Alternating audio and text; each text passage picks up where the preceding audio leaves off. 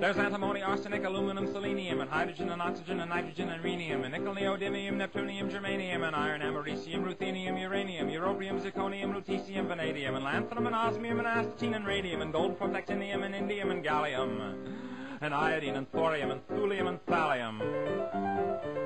There's yttrium, ytterbium, actinium, rubidium, and boron, gadolinium, niobium, iridium, and strontium, and silicon, and silver, and samarium, and bismuth, bromine, lithium, beryllium, and barium.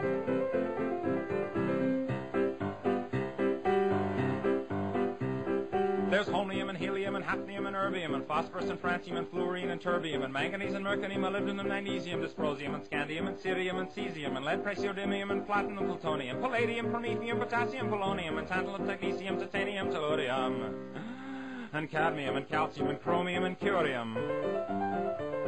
There's sulfur, californium, and fermium, berkelium, and also mendelevium, einsteinium, nobelium, and argon, krypton, neon, radon, xenon, zinc, and rhodium, and chlorine, carbon, cobalt, copper, tungsten, tin, and sodium. These are the only ones of which the news has come to Harvard. And there may be many others, but they haven't been discovered.